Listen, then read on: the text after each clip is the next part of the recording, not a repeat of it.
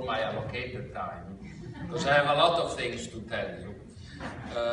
You know, I think we should also celebrate the fact that this organization is almost 100 years old, and it all started in Western Massachusetts, actually in Springfield, 90 miles west of here, when a bunch of, I think, very well-intended gentlemen, Theodore Vail, Harris Moses, and Maury Crane, started a training program for Italian, Irish, and Polish immigrants. And that's really the start of everything we're doing around the globe today in 123 countries outside of the US and 50 US states.